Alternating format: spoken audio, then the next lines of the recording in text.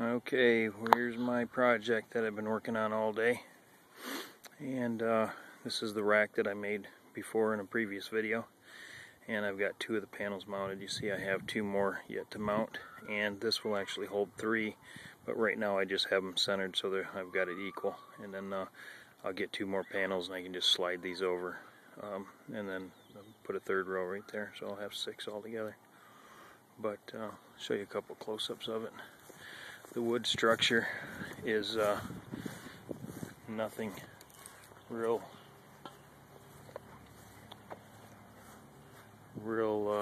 wonderful. I just started throwing stuff together until I got what I was looking for, and I didn't want to permanently anchor any of this into the ground, so I can move it later, but I did want to get these up. Here's how I did the hinge part. Drilled a 1/2 inch hole in this block and then drove that pin in it. Same thing up top.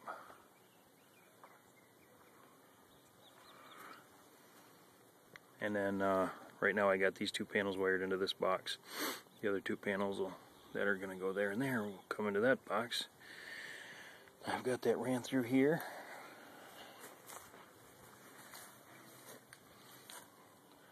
Tied into there, and then ran over into the shed. And then these panels I'm gonna have to move them because the shadow of the two larger panels here is going to block that in the afternoon. So I'll probably have to move that. Maybe might work if I mount it on this pole. Okay, let's see what else we got here. So again, the wood structure is nothing real exciting, but should hold. Alright, let's see what, right now the sun, let's see.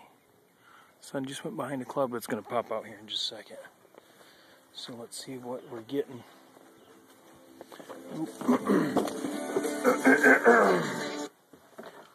Okay.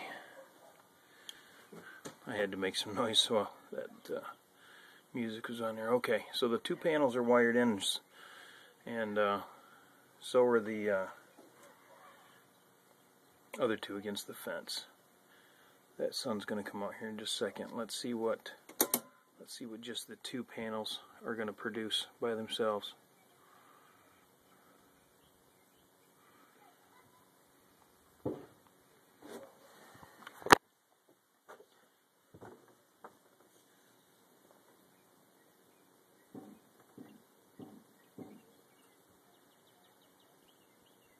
It's almost there.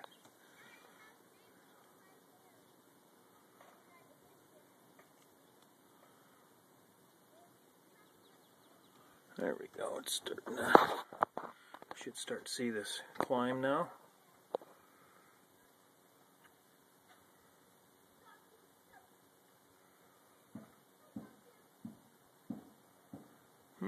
There we go.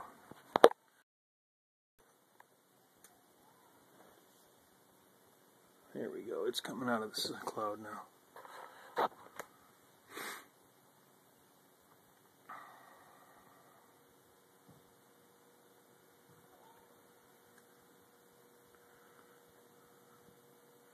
Much better production out of that 10 gauge wire than those long extension cords. That's just two of the panels, and then if I engage the other two, let's see what we get all together.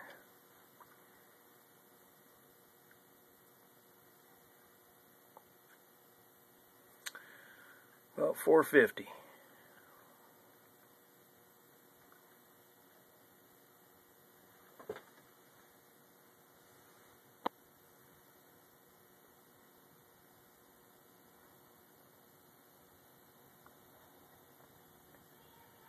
Well, anyway,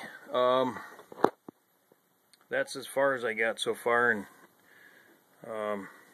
that's the little panels pumping some juice into the battery bank. I am going to do a test on the digital meter I'm pretty sure by looking at the meter that I don't have a smart meter, but it just looks like a digital, which I'm going to assume that if I'm using electricity greater than I'm producing here, it'll all go to the house. But if I'm producing more on this particular leg than I'm using, it's not going to feed back into the grid. It's just going to kind of deadhead, or it'll get fed back into the grid, but nothing's going to register. And hopefully it doesn't count my meter going forward. So I am going to do a test when I have more time and I've got a good period of sun. I just wanted to get these panels to produce as much as I could before I did that test. That way, you know, if I'm running 500 watts here, I can run it for 2 hours straight, and then I know I've made 1 kilowatt hour, and then I can see if the meter moved or not. But I got to shut everything down in the house to do that, except for the one leg feeding out here to the shed, and make sure all my loads are off. So anyway, that's what my project was for today. I'm going to still work on it and try to get them other 2 panels mounted, but I'm about plumb tuckered, so work on it tomorrow if it's not raining. Alright, take it easy.